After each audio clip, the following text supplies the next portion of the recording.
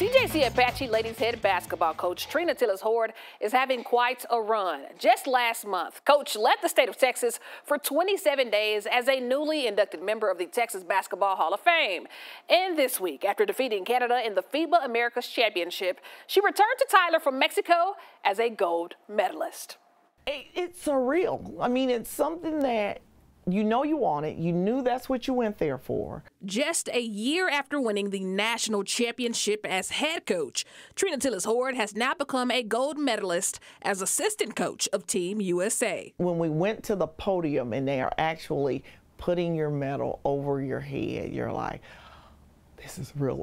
We're getting a gold medal. We get to go down in USA basketball history as the junior national team wins gold in 2023. This team didn't just win gold, they dominated, winning all 6 games by a point differential of 401 points. When you're living in the hotel with the teams, your opponents, your competition, you're eating breakfast with the people you're going to play, or you're eating breakfast with that team you just beat by 90 points.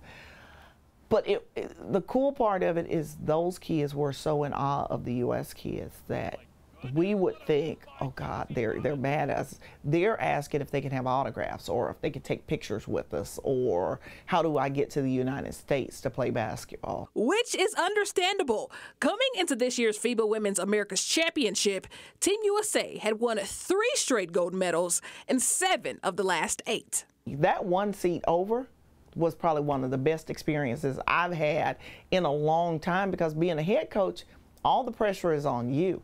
I mean, she's not wrong. Head coach Dan Rolfes told us the same thing months before play. I don't want to be the guy who screws it up, so it's a little bit of pressure too.